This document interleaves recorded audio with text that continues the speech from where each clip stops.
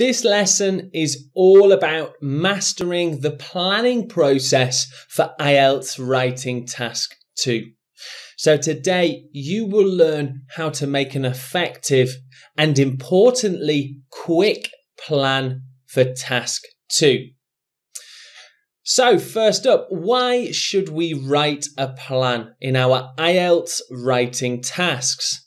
Well, I think it's really important that we consider the band descriptors and focus on task achievement and coherence and cohesion, which actually make up 50% of your total score for Task 2. Task achievement refers to answering the question, and coherence and cohesion is all about your organisation. By writing a plan, we can really think about the main ideas for answering the question, which is task achievement, and we can also think about how to organise and paragraph our essay, which is coherence and cohesion. So by writing a really good quick plan, we can improve our scores in task achievement and coherence and cohesion. And furthermore, a plan can help you to relax, which we want, as there's a very high chance that if we are relaxed, we'll create our best possible essay. It's also going to help you structure your main ideas and importantly paragraphs, and it's going to save you time.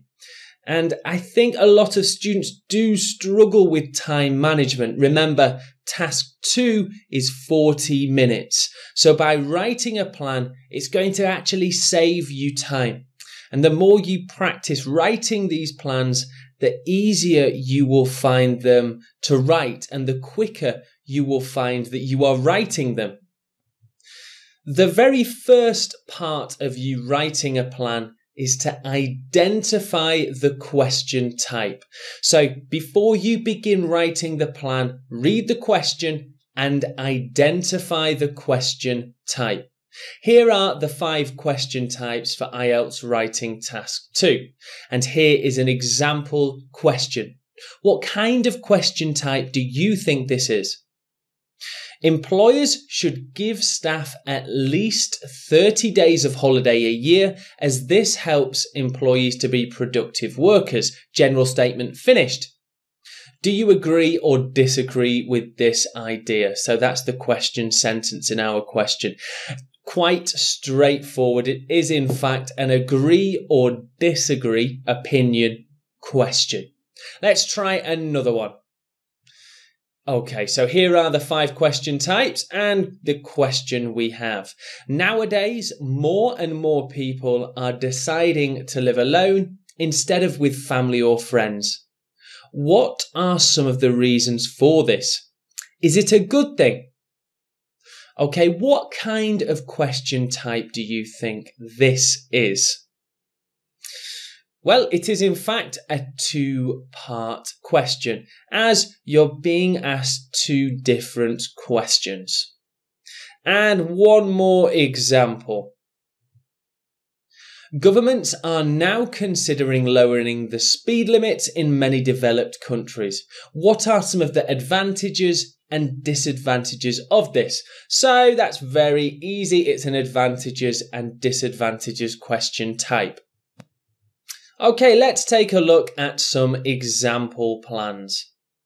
Here is a question. Employers should give staff at least 30 days of holiday a year, as this helps employees to be productive workers. Do you agree or disagree with this idea?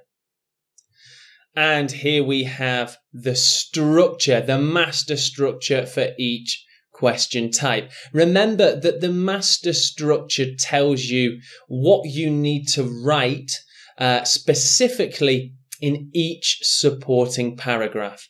They're the paragraphs where you will write the main ideas. So this is an agree or disagree question type. And our first supporting paragraph will explore our first main ideas. So employers should give at least 30 days of holiday. I actually do agree. And what goes in our second supporting paragraph? Well, quite simply, explore your second main ideas or idea. Let's take a look at the plan. So I agree. I think that employers should give staff 30 days of holiday. Remember, for an agree and disagree type question where you give your opinion, stick to your opinion. Don't say, oh, I agree in supporting paragraph 1 and then change to, I actually disagree in supporting paragraph 2. That would be confusing. So in answer to this question, I agree. Employers should give staff 30 days of holiday. And here is my plan. This is exactly how you can write your plans too. SP1, supporting paragraph 1, will make staff happier. So that's one of the main things I'd like to talk about. Many people have families. So by having more holidays, people can spend time with their families. So really supporting paragraph 1, main ideas, happier staff and creating happy families. Supporting paragraph 2, an incentive, something employees want. So gives a reason for staff to work hard. So my second supporting paragraph, SP2, I'm going to talk about holidays as an incentive. So for example, you have 2 weeks holiday at Christmas. You need to work really hard now. That's going to make the big bulk of my writing for supporting paragraph 2. And of course, I'll give lots of examples to really explore my ideas.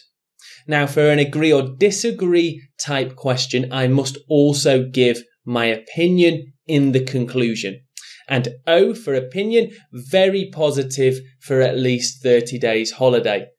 It might be that I say, in my opinion, I strongly believe employers should give staff 30 days of holiday. So that's my first plan. It would probably take me, I think, around 2-3 minutes to write this, but I know exactly what I will write in each of my supporting paragraphs and what I'll also write for my conclusion. Let's take a look at another example. Nowadays, more and more people are deciding to live alone instead of with family or friends. What are some of the reasons for this? Is it a good thing? This is, of course, an example of a 2-part question taken from a previous IELTS exam. And in my first supporting paragraph, answer the first question, which is, what are some of the reasons for this? And my second supporting paragraph, answer the second question, is it a good thing? And I've not been asked to give my opinion. It's unlikely you would be for a 2-part question. So let's take a look at my plan, which is quite a bit shorter, SP1. So answer the first question. What are the reasons that people are living alone? Here's my plan. Supporting paragraph 1, more financial freedom. So it may be that people have more money nowadays.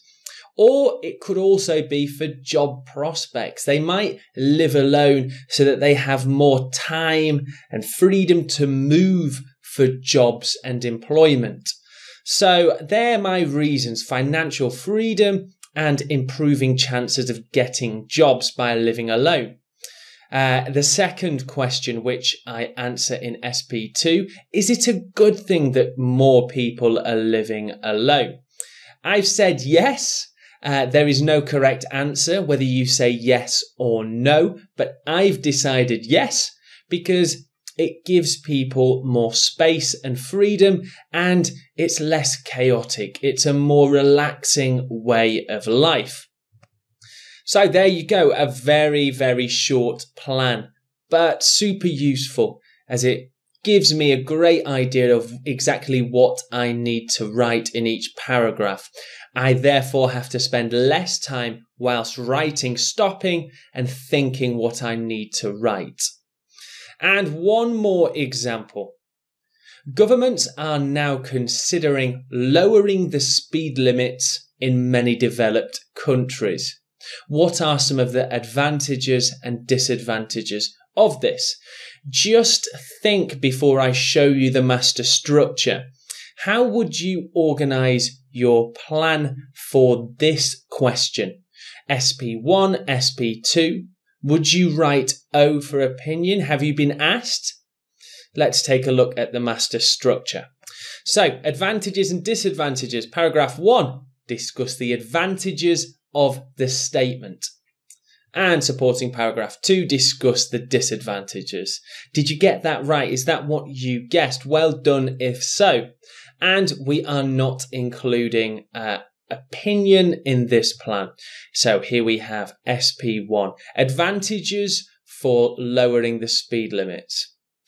Safer roads. So as people drive slower, they'll be safer, less accidents, as well as less carbon emissions.